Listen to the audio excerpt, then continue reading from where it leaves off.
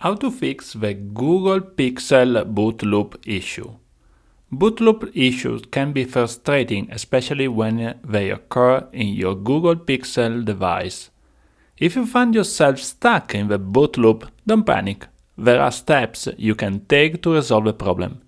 In this guide, we will walk you through the process of using ADB and Fastboot utilities to fix the bootloop issues on your Google Pixel.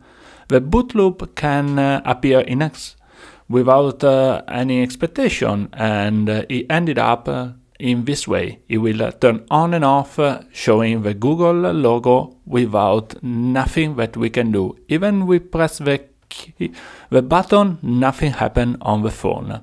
But now let's start our tutorial. First of all, we need to go to the official Android developer SDK platform tool and download the SDK platform tool for our platform. Windows, Macintosh and Linux are supported, and as you can see, this tool is well maintained and up to date. Almost every month there is a new version of the tool. We need to accept the agreement and we can download the tool for our related platform. In my case, I'm on Apple Macintosh, but I think the process will be the same for all the major platforms. It's simple one archive to download and install on our terminal system. And by the end of the installation, we will be able to use some command line tool like ADB and Fastboot.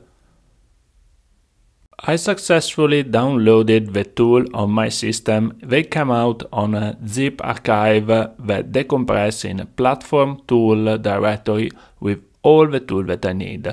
Now, it's recommended that we move all these tools in a specific directory, like for Windows is C, ADB, and for Linux and Mac is ADB directory into your home directory. Welcome to my terminal. As you can see, I'm inside the platform tool directory with all the tools that I mentioned before. There are some executable. The most well known is Fastboot that is able to communicate with the bootloader of our Android device. As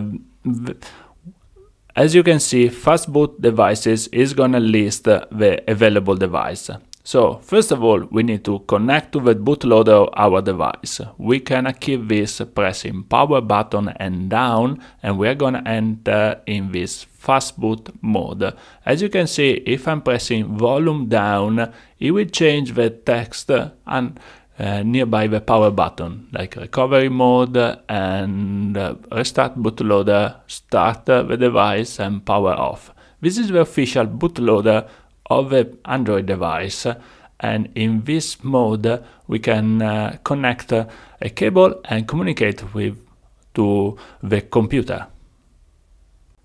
Okay, let me connect the USB-C cable to my device from one end and the other end to my Apple Macintosh, and let me redo the same process on the command line. So Fastboot devices, and you can see this serial number is exactly the serial number on my Google Pixel.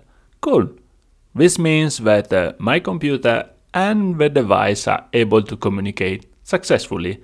For Windows device, you just need to install some drivers and you ended up in the same exact condition. But now we need to refresh the firmware. So back on the website. There are two available firmware options. The most famous is OTA images, that is just an update package to be executed by our device.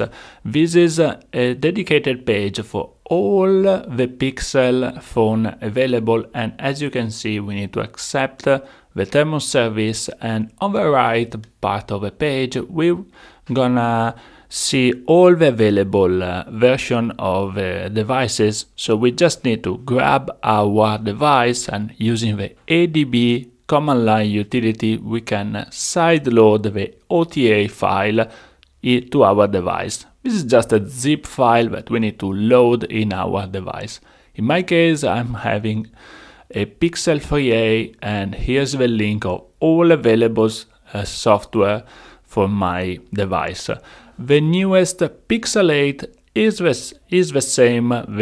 Here you can find all the available software release, and as well also Pixel Fold, and that's it. We just need to download on link button the available Android version. In my case, I have a Pixel 3a, so let me go back to this device and select the latest version of this software. In my case, September 2022. We just need to wait for downloading the file. This is 1 GB and half, so it depends by the speed connection.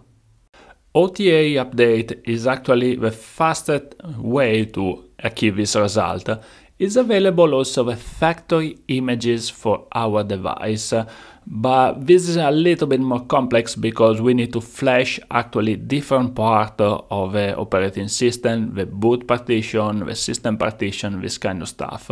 But there is a dedicated website for this as well, and also the Android flash tool that is going to guide you how to flash your device.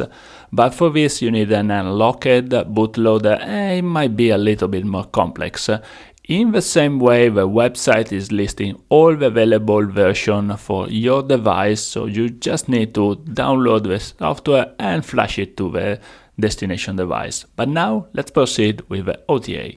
In order to actually load the file, we need to move our device to the recovery mode. So let me press the volume down till I see recovery mode on the power button, and let me hit the power button. Cool. Okay, now the device will reboot and enter in recovery mode. No command will be displayed on the screen, but this is actually a good result because we didn't provide any command to the device. So let's press power and hold power and press volume up, and this message will appear on the screen. This is officially Android recovery, and as you can see, it displays also the current software loaded on the device. We can scroll up and down using the volume key and select the option with the power button. In my case, Enter Fastboot is the bootloader, and I would like to highlight the Apply Update via ADB. Selecting this option will allow our Pixel to receive an update file via ADB. As you can see, it also shows on the screen the exact command that we need to type on the terminal: ADB sideload file name. Cool. Let's get back to our terminal and actually type this command: ADB sideload and the file name. The file name will be the OTA image that I just downloaded from a website. Cool. There is a progress bar on the terminal that shows you the loading progress, and during this process the device is going to show you that the update is going to be executed. There are actually two steps: one to transfer the file and one for verifying the successful transferring on the device. As you can see, this might take a while because it is a very slow process to actually transferring this file to the device. By the end of this process, the update is going to be loaded on the device from our computer, and the device will be able to execute and hopefully to reboot successfully. So as you can see, I'm already reaching out 80% of the process. This is just a simple wait, so I hope you can grab a very nice coffee and wait for it. I'm already reaching out nearly the completion of this process, and it executes step 2 of 2, and we get a status 0. This is a successful status on the device. Now we are ready to reboot the device. We got a success also in our terminal, and we are starting the first actually boot up of a new device. As you can see, the boot loop now is stopped and is started with a welcome to your new Pixel. I decided to wipe all the data on my device, so this is the first installation, so the first welcome screen. Now your Pixel is ready to go and we can use like a fresh new device. You can connect to mobile network or your Wi-Fi or whatever makes comfortable to you. Cool, we saved our device. Yay! What a successful day!